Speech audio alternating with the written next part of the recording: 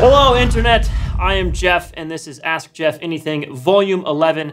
I am the founder and Dumas CEO of Worldwide Cyclery, and I'm going to answer all of your questions from Instagram and YouTube, and I promise you there will be some really good mountain bike knowledge, humor, interesting things about me and our business, and various other things, but either way, it will be entertaining. I'm working on my stand-up comedy, so check this out. What is a good do-it-all MTB? Travel, geo, etc. I think the perfect MTB for every possible scenario is a 130 mil travel 29er with a 150 mil travel fork with the geo that's similar to like a Yeti SB130 or a Revel Rascal. I really like those bikes. Those are just like good do-it-all bikes. A lot of people make a good 29, 130 mil travel bike that you can put a 140 or 150 mil travel fork on. And that's just a good bike that conquers a ton of terrain and still works really well climbing and going fast uphill. So hopefully that helps. Hello, Jeffrey. We've been trying to reach you about your car's extended warranty. Can I please have your social security number and bank login to fix your reoccurring payments? I hate those phone calls! What gives you motivation and drive every morning? I don't know exactly, or maybe I do, I don't know. I just want to live my life, have a really good time, enrich people's lives, do a good job at running a great business, and just be the weird self that I am and have a good time on the planet while I'm alive. So I don't know, mostly fun. I think that's how I'd wrap it up. Having fun, but also still like not losing sight of the fact that I do want to create and actually do things that are meaningful to me and hopefully to other people. What's the worst and or most dangerous component failure you've had while riding? When I was younger, I used to ride BMX a ton and I had a Diamondback frame. The head tube cracked and I knew there was a crack in it and I just decided to keep riding it because I thought, who cares, maybe it'll break and that'll be cool, because that's the kind of shit that you think when you're a 12-year-old kid. And then I remember hitting a jump on it and landing and the entire front end of the bike just vanished beneath me and I smashed my face into the ground and really regretted riding a broken frame. So don't do that, kids. And don't ride a Diamondback.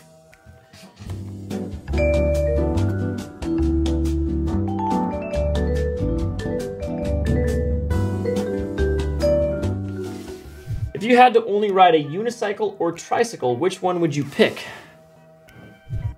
Tricycle. Because when I worked at a local bike shop as a kid, we used to build these tricycles and you could ride them on 2 wheels and it was really fun. Or you could pedal really fast and get in the basket and stand up and go like this, like you were on the Titanic. I'm the king of the world! I'm the king of the world! It was a lot of fun. Tricycles are great. You can put all your luggage, your friends, whatever. Tricycle for sure. What do you guys think is the price point at which mountain bikes start to have significantly diminishing returns? I've always thought maybe somewhere between 3 and 4K. I totally agree. I actually always talk to people about that because a lot of my friends, especially in the last 16 months or so when a lot more new people got into mountain biking, contacted me and they're like, hey man, I'm getting into mountain biking. How much money should I spend? I always tell people about 4 to 5K because once you get 4 to 5K, This is really funny. Really funny. you get really nice things like a dropper post, a carbon frame, hydraulic disc brakes, good tires, relatively good components all around, and I think that gets you a really good bike. And then beyond 5K, it's small stuff. It's stuff that bike snobs, bike nerds will really love and appreciate. Wow. But it's stuff that like more of a novice probably won't notice, but I think any novice would notice the difference between a 2K bike and a 5K bike. So I think somewhere around 4 to 5K is really like a great bike. Beyond that, it is kind of diminishing returns. If you could eat any meal for the rest of your life, what would it be? Ideally, it would just be a pill. I would like to have perfect nutrition for my daily activities and my nutritional goals wrapped up in a pill. I would take one single pill every morning and I wouldn't have to eat. It would be extremely efficient and just really convenient. I like efficiency, so that's what I would do. There's my answer. When the fudge is the Kettle Canyon bid coming back into stock? Everyone is pissed, brah. I actually wrote that comment myself from the Kettle Mountain Instagram. Long story. Kettle Mountain's a brand we own. I think I've said this on YouTube 100 times, and Raymond, who edits these videos, always makes fun of me because I keep saying that. The bib is really nice. A lot of people really like that thing, and we did not manufacture nearly enough of them, and they've been sold out for like over a month now. Give me all you got! Give me all you got! We have a bunch more coming in November of this year. It's a really good bib. But we also have a ton of other good stuff that we worked really hard on engineering and designing for just really various reasons that we care about. Anyways, check out the Kettle Mountain site, ketlmtn.com. Myself and the Worldwide Cyclery crew are working really hard to make a killer mountain bike apparel brand that also has a very outdoor and leisurely aesthetic that works good for just adventure travel wear. So please check it out. What if in an alternate universe that didn't have bikes but had everything else, what would you choose to have fun, and what would it be, and why the Chrysler Voyager? Let me tell you about my Chrysler Voyager.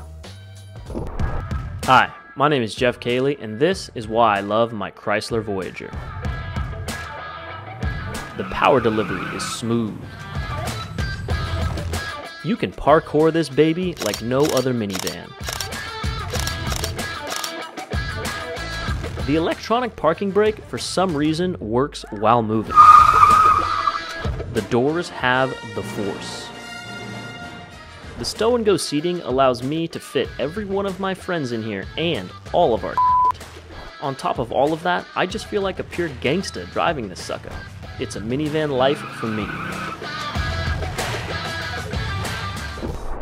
No oval anymore? Why? That is regarding chain rings. Obviously, we made a video all about oval chain rings where I mentioned I really do enjoy ovals, and I do, and I would pretty much always run one on my mountain bike because I think they do actually work better, and I enjoy it. So if you haven't seen that video, check it out. We really went in detail into oval chain rings and had a lot of other various sort of like general mountain bikers test them and give their feedback and thoughts about it. I do like ovals for mostly, I think, the power delivery, a lot of technical climbing on mountain bikes. More power, baby! Yes! Where you have minimal traction and you're doing just rocky, rooty climbing. I think ovals really help in those scenarios, which is why I like them. I don't currently have one on either of my bikes because they don't fit. There's like all these weird offsets. Carbon bikes have such tight tolerances with how close the chainring is, and then you have to get like a chainring that fits the cranks, direct mount, and then has a perfect offset to then not hit the frame. My brain hurts! Almost all the time you can figure out one that'll fit. In Absolute Black, who's kind of like the leader in the oval chainring world, makes a ton of various ones that do fit, but on the current bikes, with the current cranks I have, I can't get one to fit. At least for my Rebel Ranger. I could on my Rascal, which I'm probably gonna do that. I should email Liam and tell him to put that on my bike. Can you get the creak out of my carbon frame? I can't tell where it's coming from. Laughing emoji. A lot of people ask that question. It is a huge issue with full suspension mountain bikes in general, whether they're carbon or they're aluminum. My process with that is kind of a process of elimination. So one, the longer you've been in the bike industry, the more you know where that creak could potentially be coming from, like the problematic areas that are the most common, bottom brackets, main pivots, headsets, things like that. Those are the things you want to address and test first. Beyond that, you have a lot of pivots on your bike. One by one, figure out how you can recreate the creak, whether that's like a certain pedal stroke or leaning the bike a certain way in the parking lot while you're riding it. Like, figure out how you can consistently recreate the creak, and then one by one, like, loosen one bolt, and then go out and try and recreate the creak. And if it sounds exactly the same, it wasn't that bolt. And then do it to the next bolt, and then the next one. And then obviously hit the most common problematic creaky things first, like what I mentioned earlier. I don't get it. So that's like the process of elimination to get rid of these creaks. A lot of people ask that, and we've received a lot of money in service labor to just fix people's creaky bikes, when really they probably could have figured it out in 30 minutes by themselves if they just had the patience and diligence to one by one go through the various things, figure out how to recreate the creak, and then one by one go through them, see how it gets rid of the creak. So good question. A lot of people ask that. Will Jeff start an OnlyFans? I don't know. What are you willing to pay or see on OnlyFans from me? Comment down below. Where do you see bike geometry in 5 years? I don't see it that much different, to be honest. I think we've hit a little bit of a limit on what bike geometry can be without it being too much. And what I mean by that is you can only go so long, low, and slack on a bike to where it only works for a certain type of rider on certain types of trails, but then again, it doesn't work for most riders on most trails. What?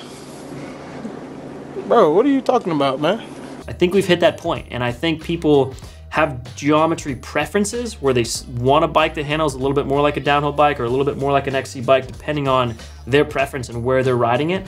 but I don't really see bikes changing a ton beyond this. I think, again, certain brands will favor more downhill geo because their audience and the people who buy that brand are those kind of riders that want to go fast and slash corners and ride steep stuff and don't mind the disadvantages to it climbing.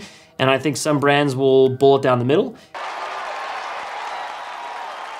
And some brands will kind of lean more towards the conservative side that kind of works for most riders, and especially those riders who don't really care that much about it. So I think we've kind of hit the end. This is the end, beautiful friend. Of this like consistently going longer, lower, slacker thing. Yeah, that's my thoughts. Is it better to be overbiked or underbiked? It's a tough question. I really enjoy being underbiked. I think it's really fun. I recently was out visiting our store in Reno, Nevada, and I did a mountain bike ride with that whole crew, and I rode a gravel bike because it was all I had at the time with me there, and it has flat bars and a dropper post still, but it's rigid and had 42C tires, and it was like horrendous on the trail that we rode, and I was essentially dying on the thing and was extremely underbiked. And a couple of the staff had Yeti SB150s, which 150 mil travel 29er. They were very much overbiked. I was underbiked. I thought it was fun. It's a challenge. It's dangerous, but it makes it much more challenging to like ride the same pace. And I don't know. I think that's fun. But in other cases, you might want to be overbiked because I don't know. It's just safer if the trail gets really gnarly. Oh, gnarly! It's probably better to have more suspension to deal with that rather than just go over the handlebars, which I would have done if we were riding somewhere gnarlier. What do you think about Intense selling bikes through Costco? So, if you didn't hear that news story... I'll go ahead and make sure you get another copy of that memo. Okay? Yeah, no, I have the memo. I've got it. It's right. Intense Cycles, which is an iconic American-made, well, was American-made mountain bike brand that's been around for longer than I've been alive, I think. They recently announced that they were going to sell bikes through Costco. I think it was Costco online only, and it was only like a certain model or build kit. I don't know. I mean, I don't see an issue with it. A lot of people shop at Costco, and there's a lot more new people getting into the sport of mountain biking, largely because of the pandemic drove a lot of people to really gain interest in the sport, which is a great thing, and Intense makes good bikes, and I don't know. I don't really see a problem with it. I guess you could look at it two ways. You could look at it and be like, well, is this now degrading Intense as a brand because they're like being sold at Costco rather than selling direct or selling through high-end, you know, specialty mountain bike retailers specifically? Yeah, I think to some people it will degrade their brand because of that. Like, you don't want to ride a bike as a high-end mountain biker that costs you 10 grand that someone could see and be like, oh, I saw that at Costco. Like, that's not fun. So I think it does probably degrade Intense's brand a little bit. But on the Intense side, it might make a lot of business sense because maybe they can move more units through Costco. They can move them to people who are getting into the sport who then will buy one of their nicer models further down the line.